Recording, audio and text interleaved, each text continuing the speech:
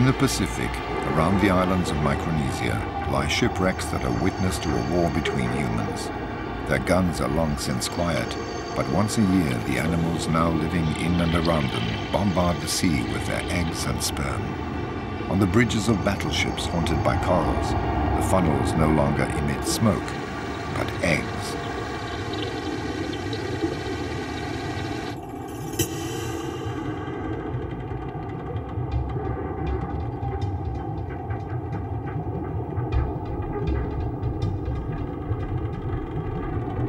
Crown-of-thorns starfish, sea urchins and giant clams, lodged like so many squatters on the wrecks, explode around the time of the spring full moon and release billions of sexual cells which will reproduce when they happen to meet. On the sides of the shell-studded battleships, the fertilized eggs grow, become larvae and mingle with the mass of plankton. There the predators await and swallow them in vast quantities.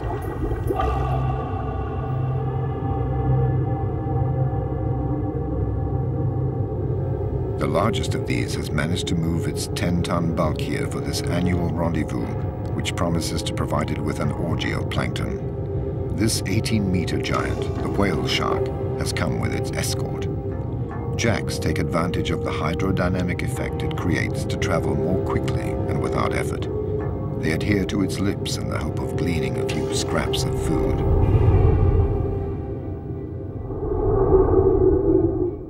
Remoras stick to the whale shark's tail with their suckers. They too are waiting for a few leftovers.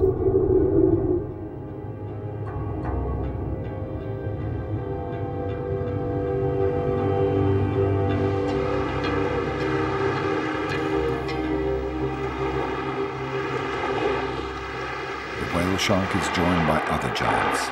Their perception of the electromagnetic field and their age-old instinct has enabled them to make this annual journey at the same time every year. They suck up the plankton at the surface rather like skimming the cream off milk. They greedily swallow 2,000 tons of water and plankton per hour. The water is ejected through their gills, which are fitted with filters to trap the food. Despite their 300 rows of minute teeth, they never masticate.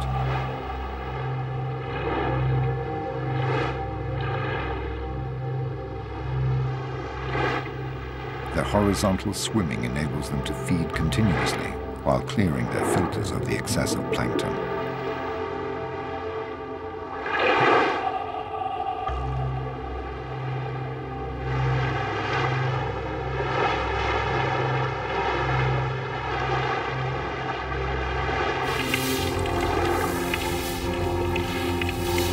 The whale shark does not feed only on eggs and larvae. It also sucks up anything that's small and has fins.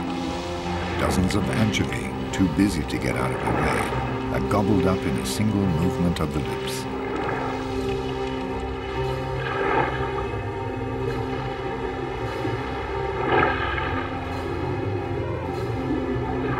When the school of anchovy takes flight, the shark heaves itself back round towards it. The anchovy then seek to protect themselves by twirling around its body.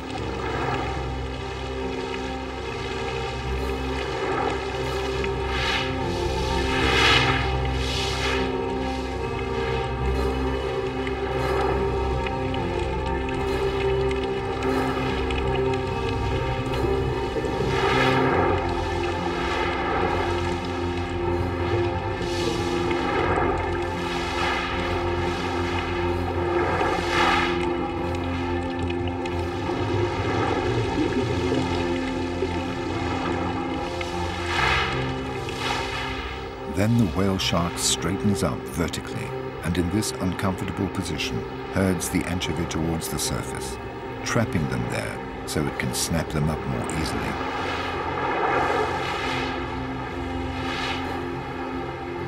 You are never alone in the ocean. Inquisitive sea lions come to see this great beast which is feeding on anchovy in their own hunting ground. It has left them without anchovy and is calmly gliding away. The sea lions have noticed more interesting prey, a school of steel pompanos, also attracted by the plankton. Faced with the predator, the steel pompanos regroup into battalions and close their squad's ranks. Like an army of immortals, lost in the mass, they seem invulnerable. The sea lion has a problem, focusing on a single pompano. In response to their zigzagging maneuvers, it counters by dividing up their battalion. Finally, it notices the fish that is having trouble keeping up with the rest. It isolates it and will not let go.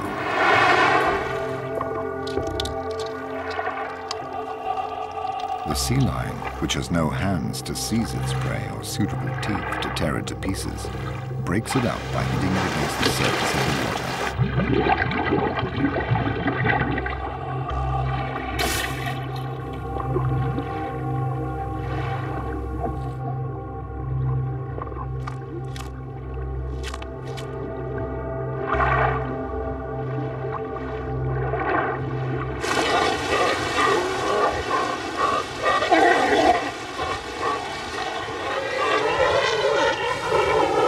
The sea lion is a mammal and likes to play for the sake of playing, often to the detriment of its prey. The turtle is a difficult prey since it has so many scales and a razor-sharp beak, so the sea lions tease it half-heartedly for a bit of fun.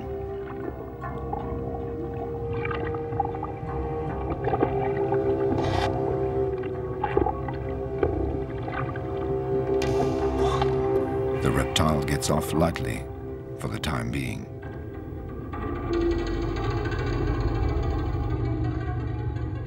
But fish also abuse the slippery surface of its shell to remove their parasites.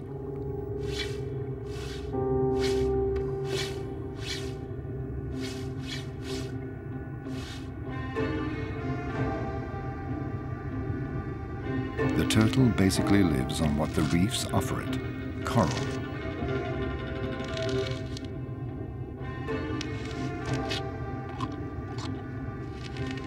While it cleans the coral, the fish clean its shell.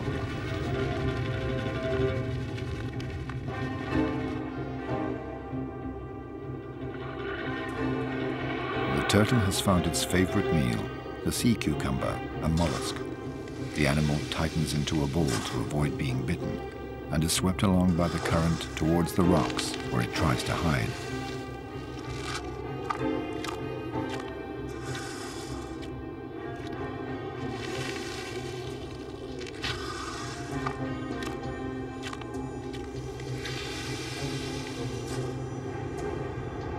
The turtle can migrate thousands of kilometers to feed or to find a mate. Coupling occurs on the surface. It's a procedure that takes time, and the turtles need to breathe.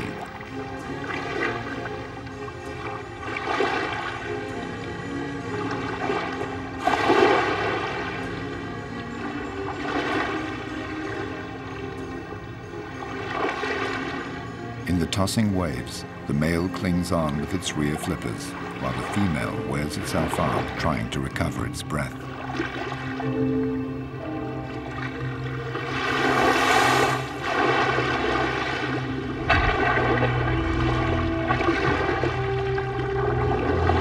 The female will cross an entire ocean to lay her eggs.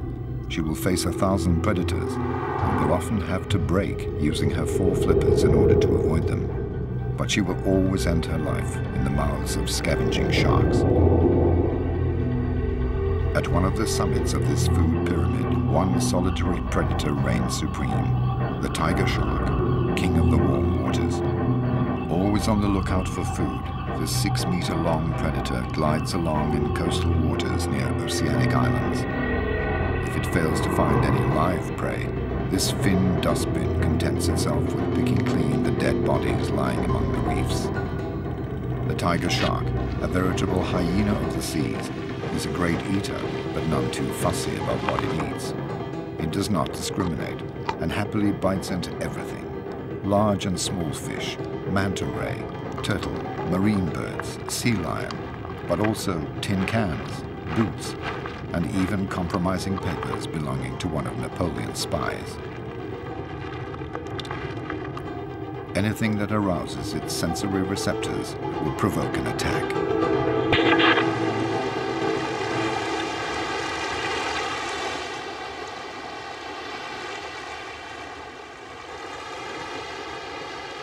The November full moon shines over the Galapagos Islands.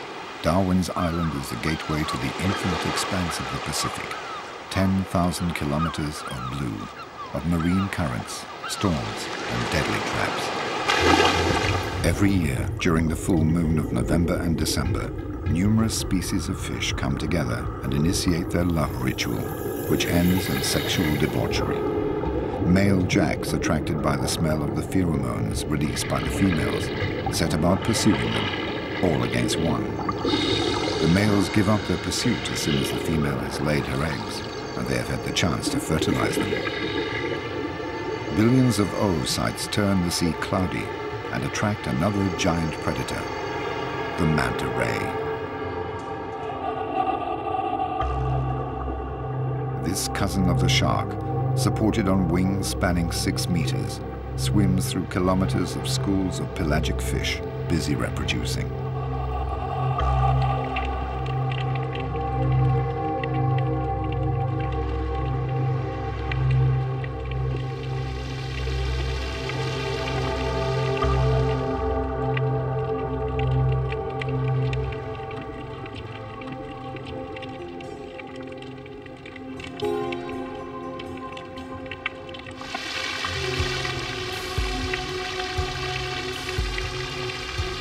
With its large mouth open, the manta guzzles down the eggs, rushing the groups of fish which close ranks. Side by side, the rays comb the sea, swallowing thousands of lives.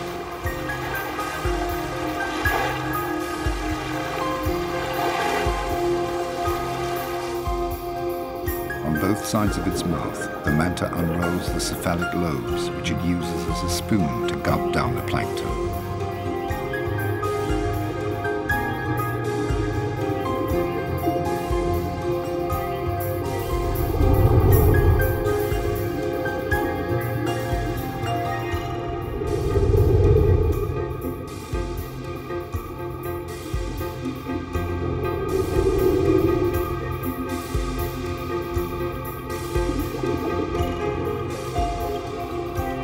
Attached by their suckers to the manta's back and belly, the remoras feed on food scraps and parasites.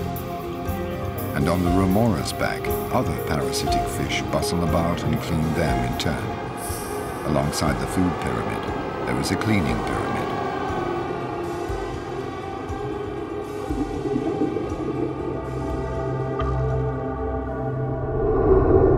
In the undersea world, no creature has hands to clean or scratch itself, so prey and predator spend a lot of time rendering such services to each other. Its meal over, the manta ray has just come to rest over a reef, always the same one, and offers its gaping mouth to the scavenging wrasse, which thoroughly rid it of its parasites.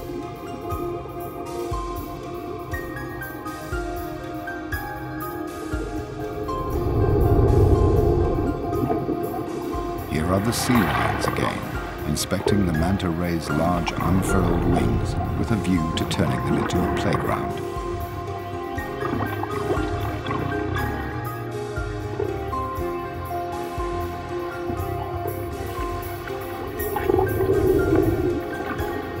This ballet between mammal and shark has a different meaning for each.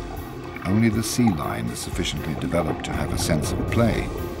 It's having fun, while the manta is putting up with its antics. The sea lion discovers a new game, surfing.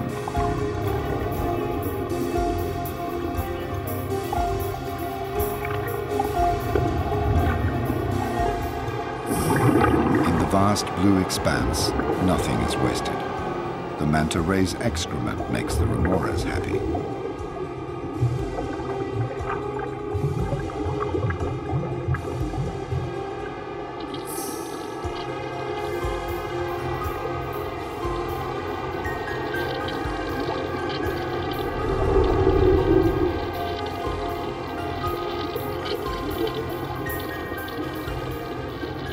In the sea, everything is recyclable and recycled. The manta ray's scraps are patiently absorbed by the mollusk.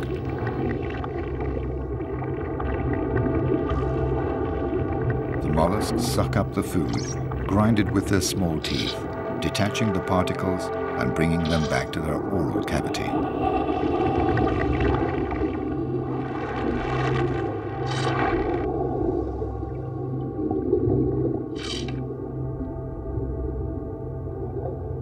All living organisms shut away among the coral, capture, catch, trap and feed on minute particles.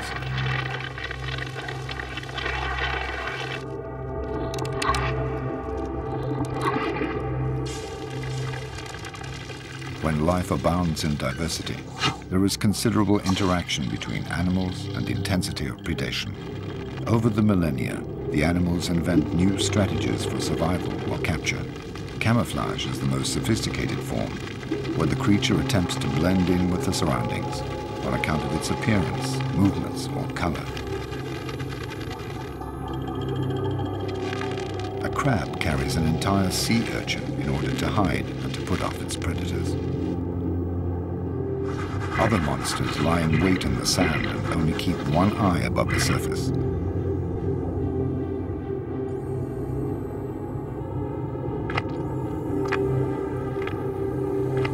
The king of camouflage is undoubtedly the octopus. It can change color at any time by simple contraction and relaxation of its pigmented cells, the chromatophores. It confuses its enemy and allows it to swoop down on its prey. Its meter-long tentacles crush the large crab in a few minutes, and then its sharp beak tears it apart.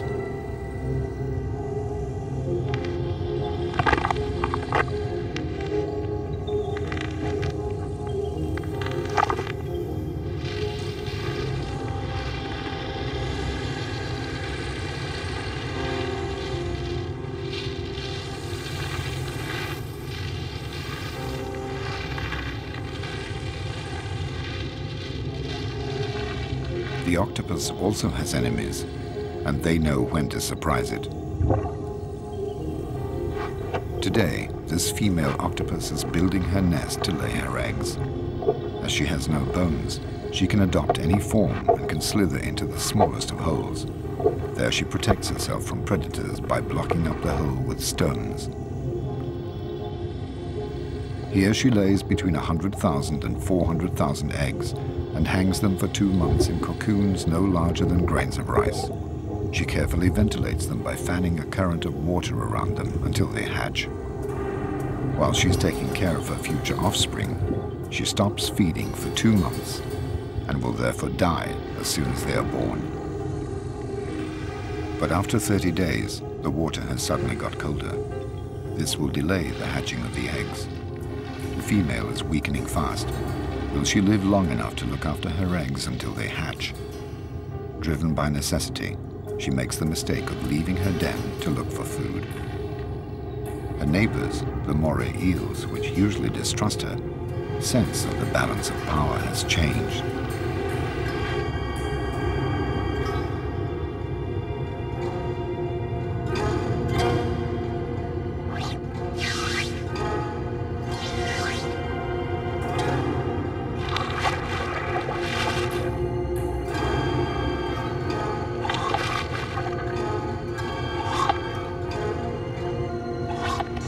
The octopus's ink does not succeed in dissuading its predators.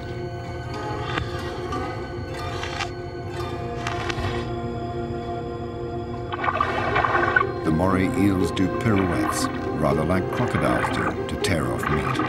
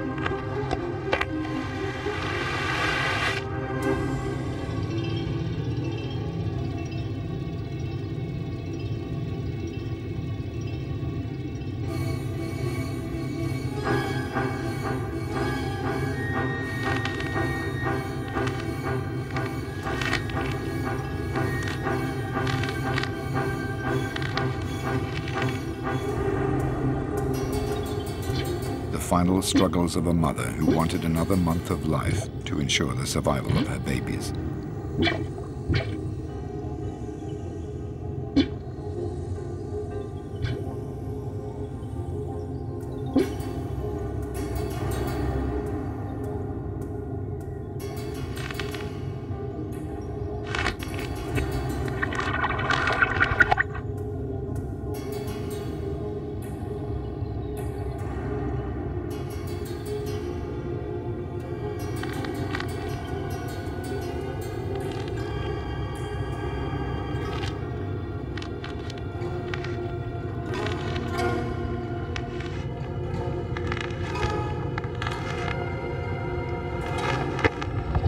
The female dies in one last cloud of ink.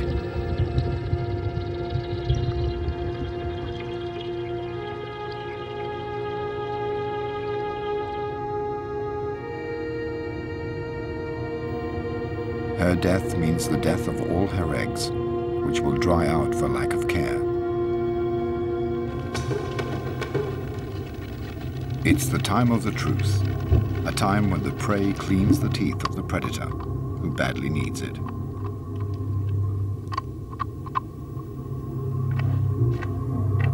All forms of life happily participate in this symbiotic relationship. No nook or cranny is spared, even the most risky.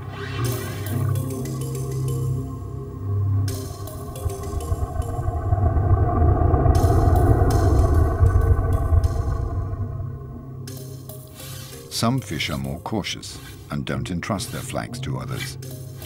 They rid themselves of their parasites using a stone until it becomes too smooth.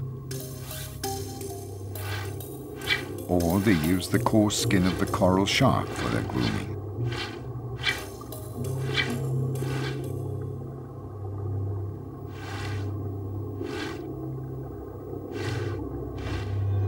The coral shark has a problem. It is not quick and agile enough to catch a healthy fish. It therefore depends on the preparatory work of other fish. These hound an octopus and wound it. The meal is ready, and the coral shark only has to help itself. A relationship of service is also established between the coral shark and the jack. The jack sets about hunting. It attacks and wounds an ailing Creole fish.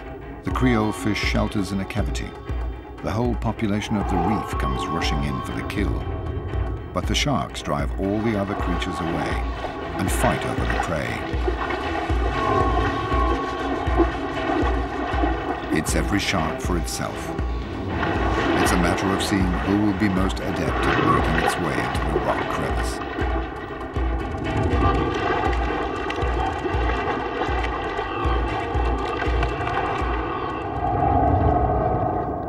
And then it's siesta time, some lying on top of others like lions, but minus the affection.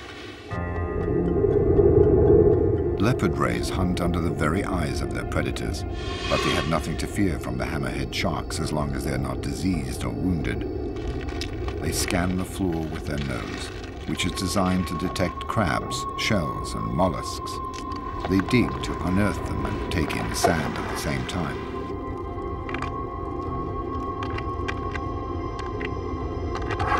Despite their powerful jaws, they sometimes have difficulty grinding shells that are too thick.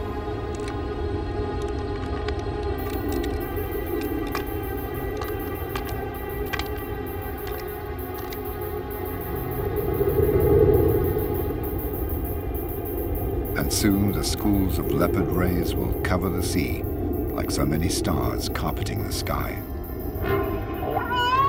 It's time for the killer whale to try its luck. This mammal reigns supreme at another summit of the food pyramid. It's the nightmare of the rays, because unlike the sharks which only hunt at night, it's active day and night and needs to feed more often than sharks. It harasses the rays until they become exhausted and zeroes in on the weakest.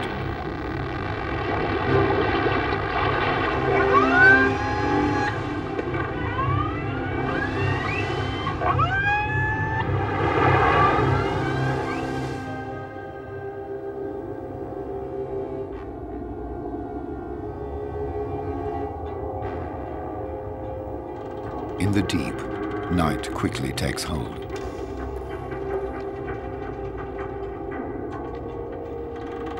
Among the debris of naval battles, another battle is played out.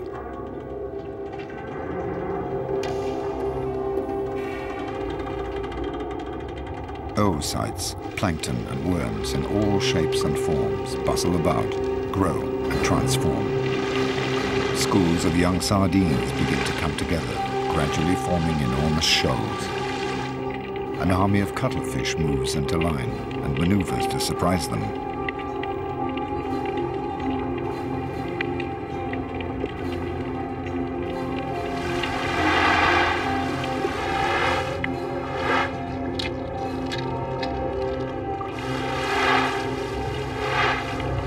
Cuttlefish has 2 tentacles and 8 arms. It launches its 2 tentacles like harpoons and stores its prey using the suckers covering its arms.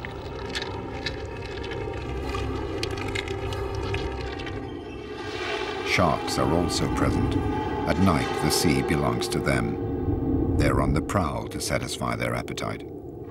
All their prey know it, and they all lie low.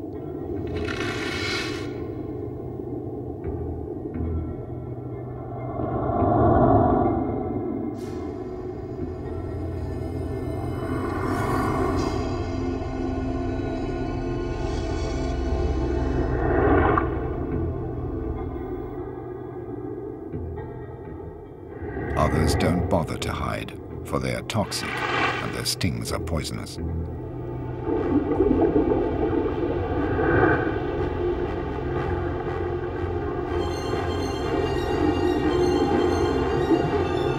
The sharks spread fear, track down hiding places, and hound those fish that panic.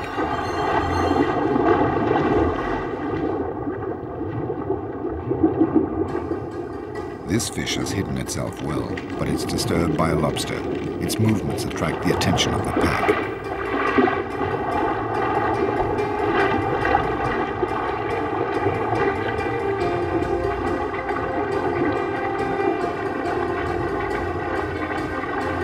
The red fish ends up being caught. A parrotfish looks for a refuge. Will a mere crevice be enough to protect it from the relentless sharks?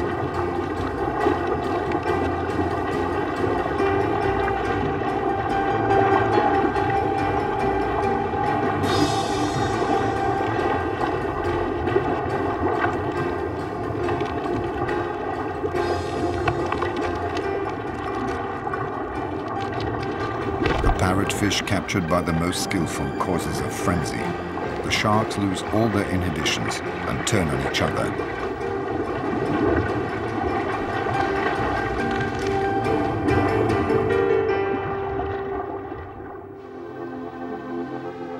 It's along the coasts of Chile and South Africa that the food chain appears in all its splendor. Cold currents trapped between the coasts and the continental shelf travel northwards where they mix with the warm waters. This cold current is rich in plankton and attracts schools of pelagic fish, such as sardines, which use it as their staple diet.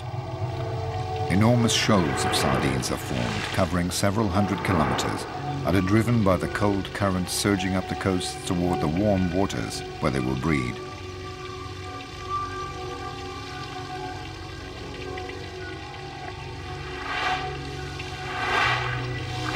But they haven't got there yet. Their journey will turn into a genuine obstacle course. All the sea's predators will be converging on them, starting with the schools of jacks, whose equivalent on dry land are packs of wild dogs.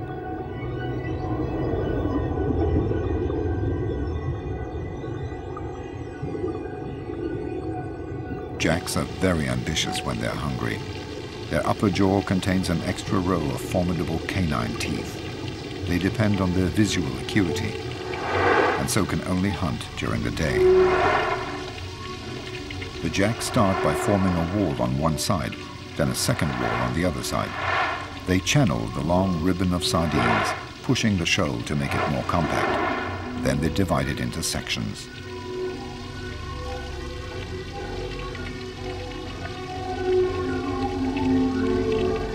sardines close ranks, squeezing up against each other. Finally, the jags isolate a group, pursue it, and drive it towards the surface. Then they proceed to attack. The first of the many feeding frenzies that the sardines will suffer is beginning.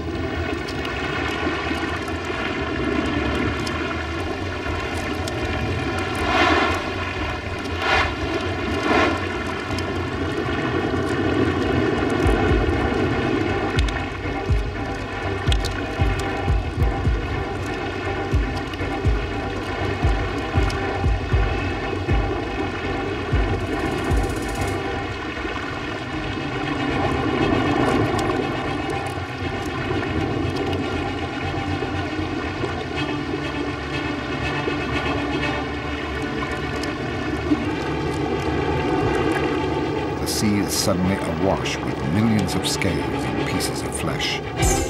These attract manta rays, which devour the particles.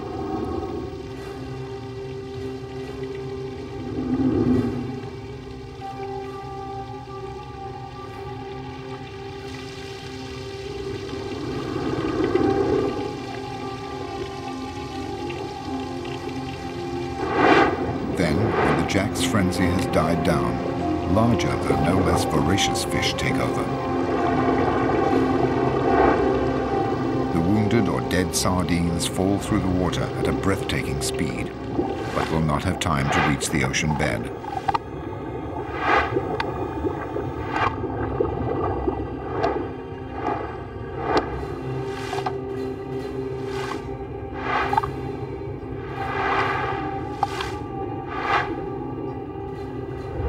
Finally, black-tipped sharks, as always, gather up the remains of the work of others.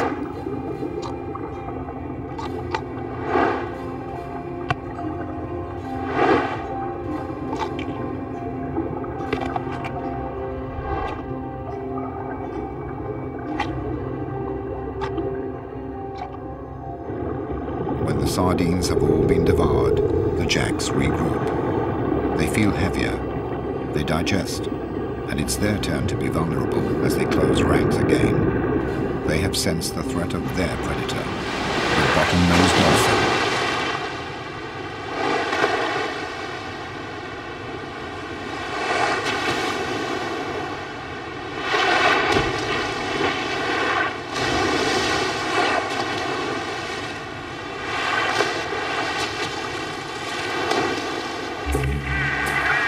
The dolphin is guided by sound.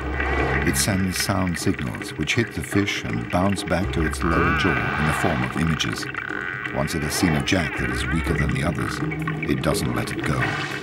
The jacks have no other defense but to scatter.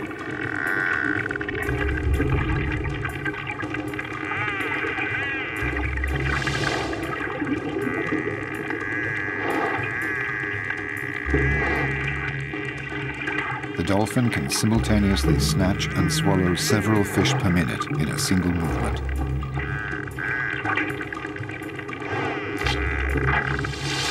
After 6 minutes, the bottlenose dolphin has to return to the surface to breathe. The enormous school of sardines continues its progress northwards. All the sardines are the same size and the same age. The ones at the front are better fed and can get oxygen more effectively. But they tire quickly and they're in the front line, and so more likely to be eaten by predators. And these predators, common dolphins, have come from far away, attracted by the high-frequency sounds emitted by the school of sardines. Dolphins have a very keen sense of hearing when they're hungry. Some 10,000 of them cross the dark and cold waters to pounce on 1 billion sardines.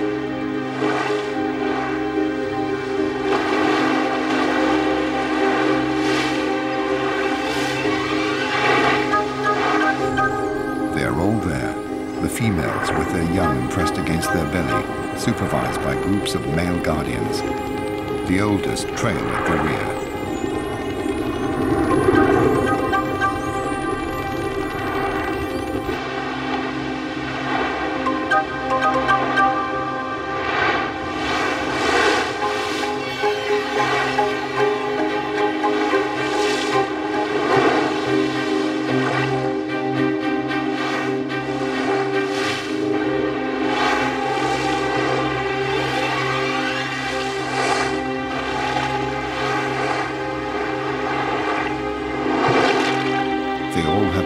voracious appetite. They communicate their enthusiasm and fine-tune their hunting strategy. The well-organized dolphins dive under the shoal of sardines and push it up towards the surface. All they have to do now is open their mouths and help themselves.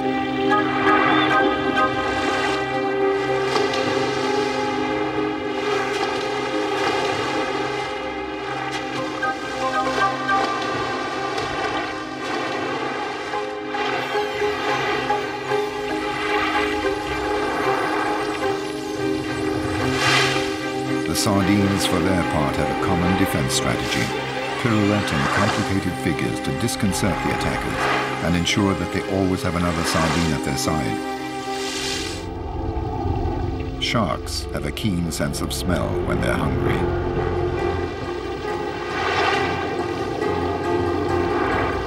Unlike dolphins, sharks don't live in a cohesive social structure.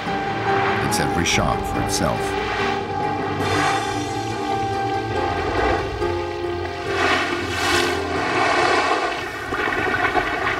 A fourth species of predator has noticed the shoal. Colonies of gannets cover 200 kilometers a day to go and fish. The gannet has very keen eyesight when it's hungry. From above, it sees the school of sardines that has been pushed up near the surface by the dolphins, and which is now increasingly compact.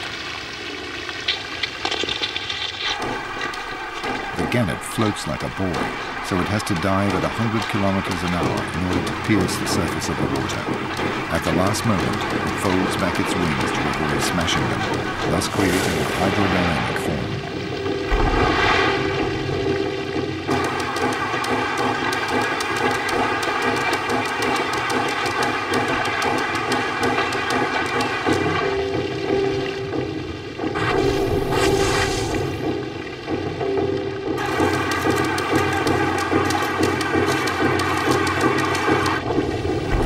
Dive in successive waves, up to 30 meters deep.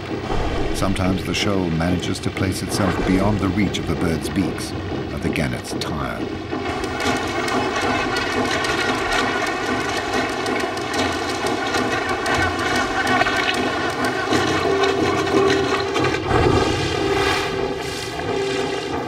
Predators arrive from all over, common dolphins guided by their sense of hearing, gannets by their eyesight, and sharks by their sense of smell. An informal alliance of predators formed for a feeding frenzy.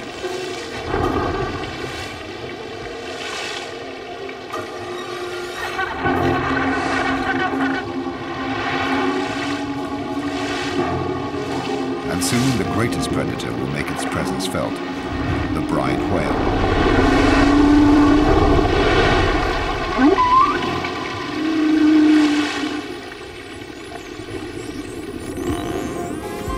The party is over for today, and the common dolphins return to their polar waters. They express their contentment, sharing their excitement, and regaling their young with lengthy tales of the hunting adventure. For the young are there too. They have not taken part in the hunt, but they have observed it, hidden beneath the belly of the adult females. The females took it in turns to dissuade the sharks from coming near until they had all eaten their fill. The school of sardines, despite its losses, continues northwards and approaches the coast.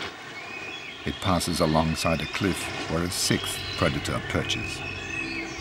The frigate bird, with its 2-meter wingspan. The king of the gliders is also king of the cowards. Unlike the gannet, the frigate bird does not secrete enough oil to protect its wings, so if its wings become wet, it sinks. It has therefore adapted its hunting method to its handicap. It is one of nature's bag snatchers.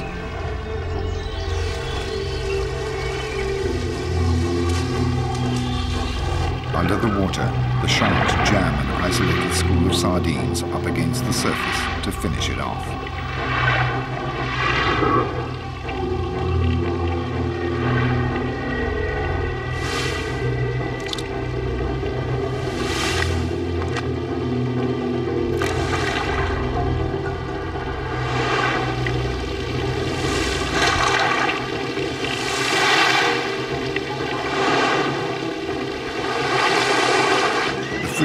divers have to sneak between the shark's teeth and the spattering of blood without getting too wet in order to capture their prey.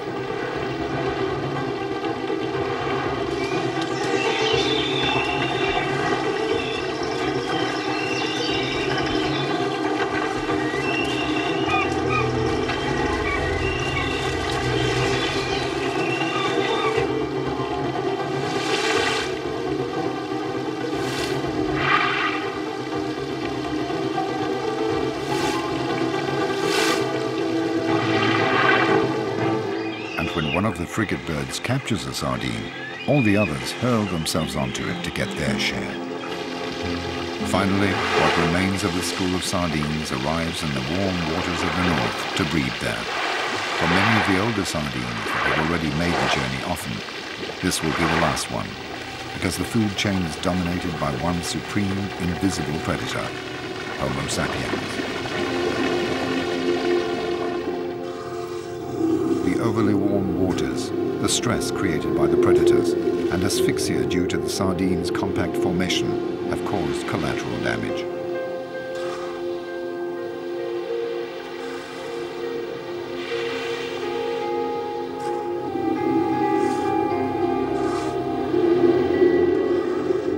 Carried along by the current, they will not go far because refuse collectors are following their tracks.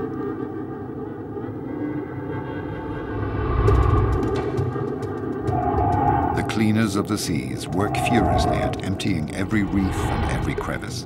They are so excited and overworked that they become clumsy.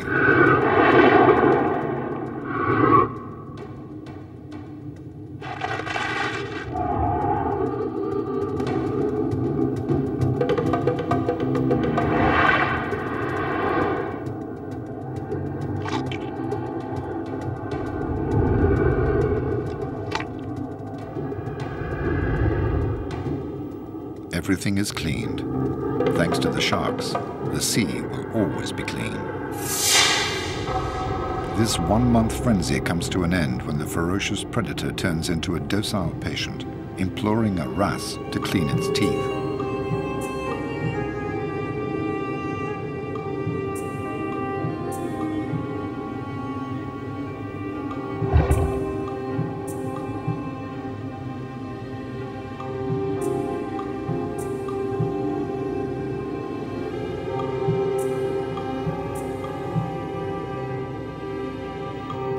Its body is so tense above the reef that it forgets to swim and risks sinking.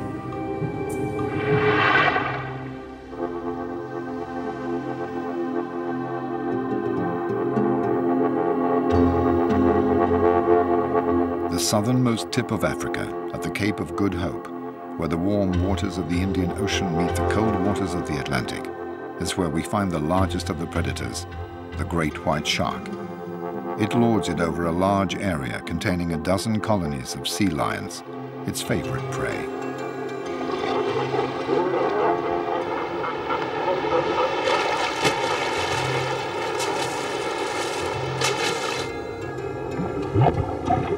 The sea lions frolic about in the kelp, which they take the opportunity to gulp down in order to fill up with vitamins.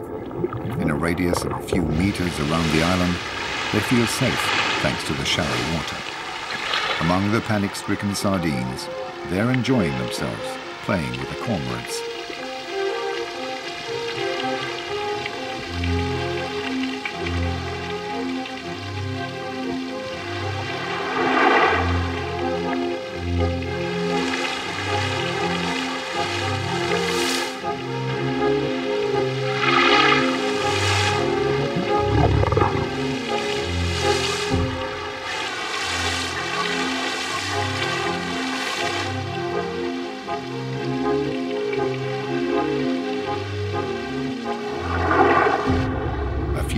Away, the great white sharks are patrolling, waiting for a sea lion to get carried away with the game and make a mistake.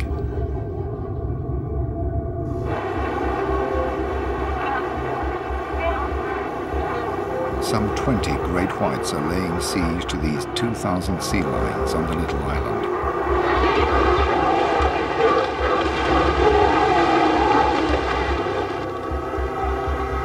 The island is a fortress surrounded by a circle of death.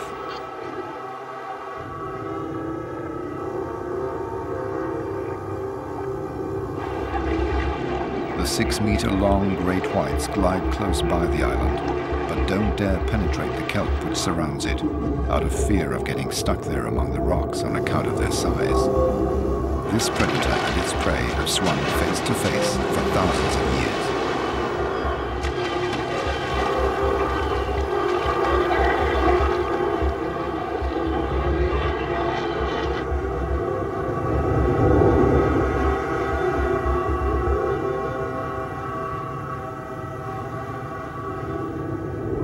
But in order to go and look for food in the sea lions have to take the risk of crossing the circle of death.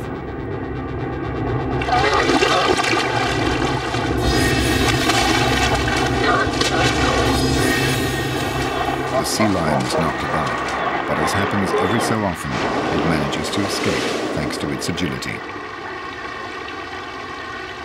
Back to the school of sardines. Surviving fragments are returning to cold water.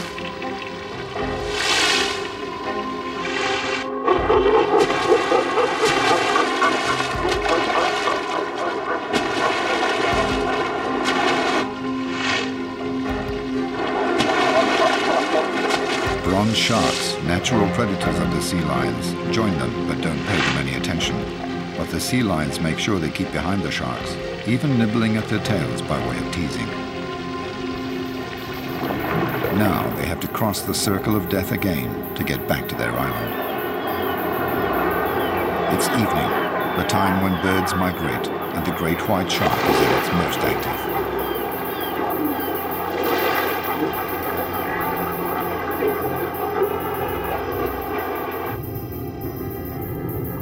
For their part, the sea lions are tired after their long journey and are less vigilant.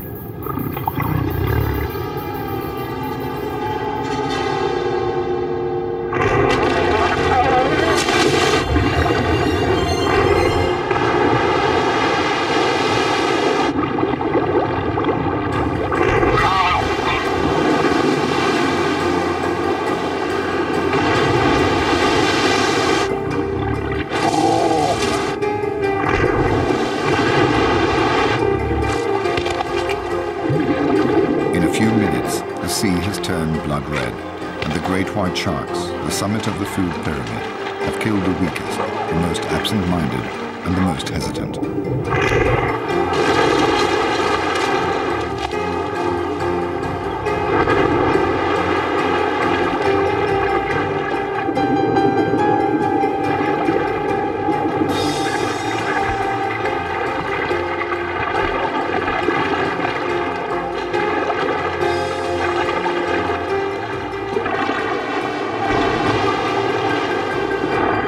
Over the course of thousands of years, each animal in its own way has brought about a natural selection amongst its prey. It has enabled its species to reproduce only its best elements in order to survive, evolve, adapt, and become stronger.